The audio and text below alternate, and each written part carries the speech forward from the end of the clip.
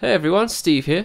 Hope you're all doing well. This is episode 2 in the Steal This Song Idea series, and like last time I will show you a song idea and then afterwards I'll talk about the influences and how I went about writing the song idea. For this episode's idea, it was inspired by the band Algernon Cadwallader, and I think that's how you say it, and they are an American emo or Midwest emo, however you want to label it, style band. And they were active for about 7 years, and they split up I think in 2012. So what I'll do is I'll show you the idea and then I will talk about the influences that came from it afterwards.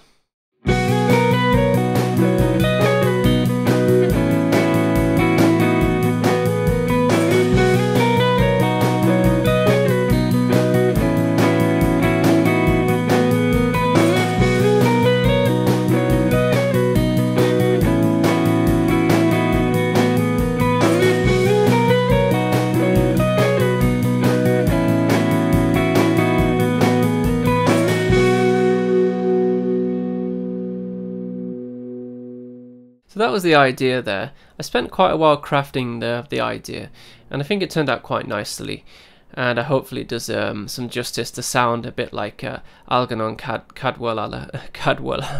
Algernon Cadwallader.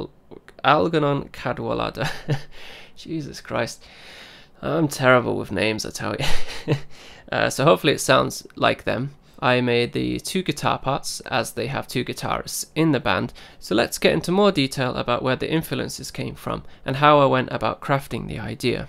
So let's start with the tuning. Both of the guitars in this example are in the tuning of D, A, E, A, C sharp and E, and this is a tuning I think they use quite often. Maybe it's the only tuning they use, maybe some diehard fan can tell me more about that.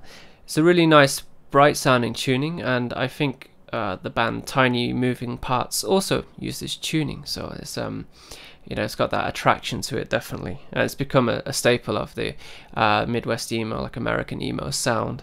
So this tuning would give us the chord of open A, add D, which is basically A major, and add the D, which is the 4th degree of A major. I'll have the chart up on screen for you to try to clarify that a bit better for you. So for this tuning, because you're tuning up 3 of the strings from standard tuning, I recommend using maybe 9 gauge would help, so it's not so, the tension's not so tight, and also the E is coming down to D, so you're tuning down there, so maybe 9s wouldn't be so good with that, so perhaps using a hybrid set would help compensate for that. So then for my song idea, I threw a capo on the 2nd fret for both of them. I recommend when you're tuning is to tune into the tuning without the capo on first, and when you place the capo on, retune again to make sure you're in tune. So sometimes you find the capo will displace the tuning a little bit. So with the capo on the 2nd fret, it's going to change the chord. It's going to change it to a B, open B, add an E, so basically a B major with an E. As again, I get that on screen for you, and you're most likely going to end up in the key of B major when you write something in this tuning. Either B major or E major because of this low ringing E, and B major and E major are quite similar in the notes they use. The only difference is the A.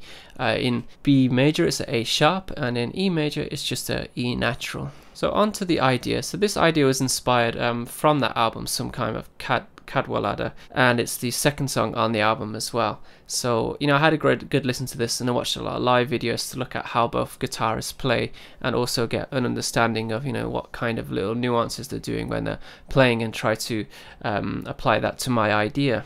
So the first thing I did to help me find out where the notes are across the fretboard, because I've changed the tuning, is I went to this website called Fretboard Navigator, and this was I found this because somebody messaged me actually asking me to check it out and see what I thought, and this is really good for us like math rock musicians, or whatever one write like emo kind of songs that we're using different tunings a lot of the time. This is very catered towards us, and he also recommended me down here, which is lovely as well. And you can put in any tuning, and you can choose the key as well, and then it'll place the notes across the fretboard for you, so you have a visual representation of where all the notes are in a particular key and any particular tuning, which is great. I'll throw a link to this in the description for you, so you can head over there. the idea is 4 bars long, and basically it's just 2 chords, so 2 chords, so 2 bars each. So first one is a B. The second one is an A.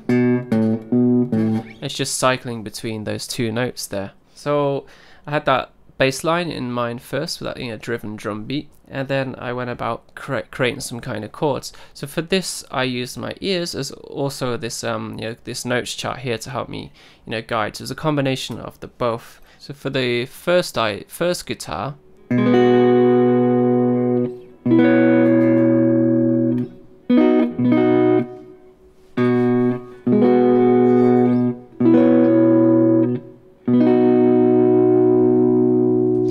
I just wanted some variation of the chords with that that B.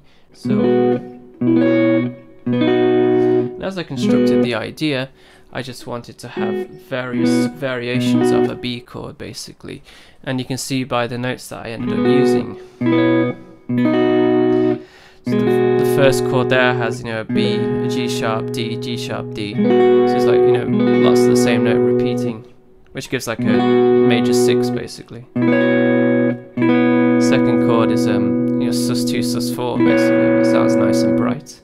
The last one's just a general B major chord there. And like listening to the way that the guitarist plays, one of them like sometimes play more of the chordal part, and they'll connect all their little chord parts with little slides and little nuances between the chords. This is exactly what I try to do for my idea, to try and replicate that. I must admit I messed around quite a while. I used this chart to help me, and I also use my ears as well. That's always a safe way, and also you can develop your listening skills as you go along. Notes sound quite obvious when they're not within what you're going for, right? So I had those little nuanced ideas together based around 3 chords. So that was over the first, over the B.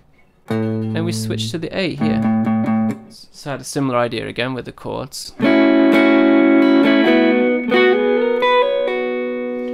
And I wanted just some variation of chords as well, not just having the one chord. So it kind of sounds like it's got the melody going on along with the chords.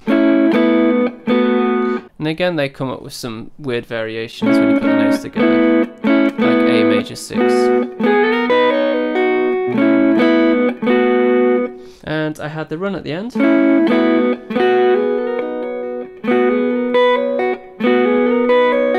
Just to signal that the change is coming back to the start of the idea again, like that. So you may have noticed that actually there's no A in B major, so actually when it comes to the second chord, the key actually changes.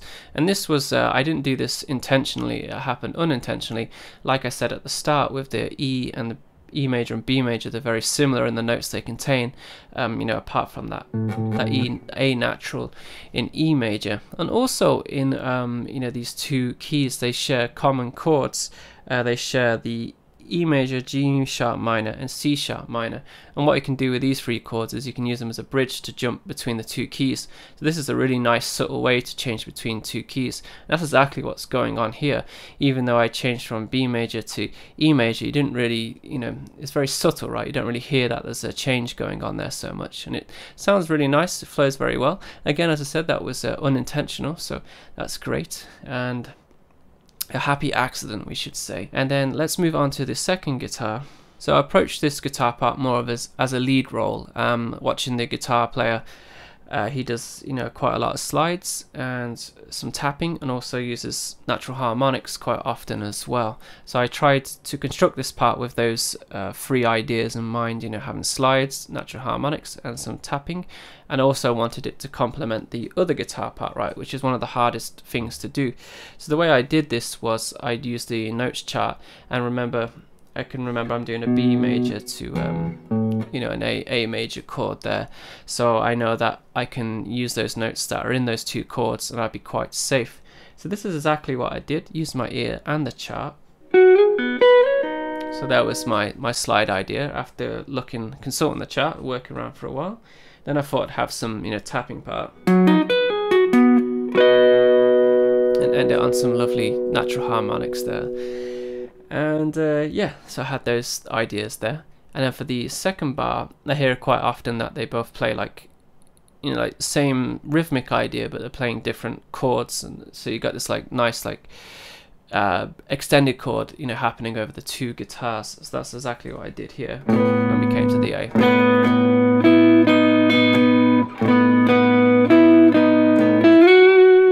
And again, I had the slide similar to the ascending on the first riff there.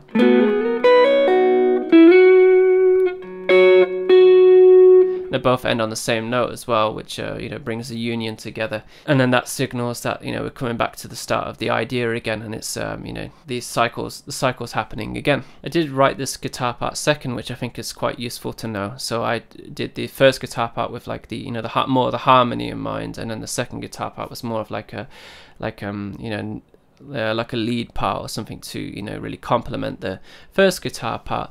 So that's a good way you can approach that if you're thinking about, you know, writing two guitar parts. And so I tried not to be too theory heavy with this you know, idea, you know, trying to explain it. It's very hard to explain what I'm doing without using theory terms. So hopefully you can follow along. You know, I'm using a lot of your charts and you know, on-screen stuff to help clarify what I'm talking about.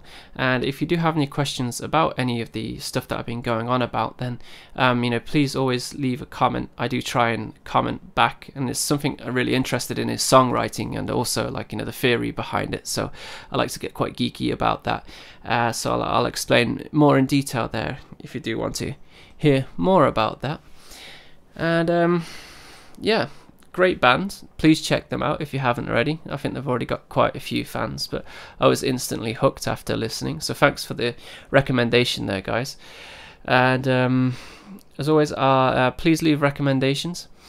Please leave any recommendations for the next Steal This Idea episode. I'm you know, open to many ideas. I'm thinking I'm going to do more of a more complex mathy idea next, so give me some thoughts.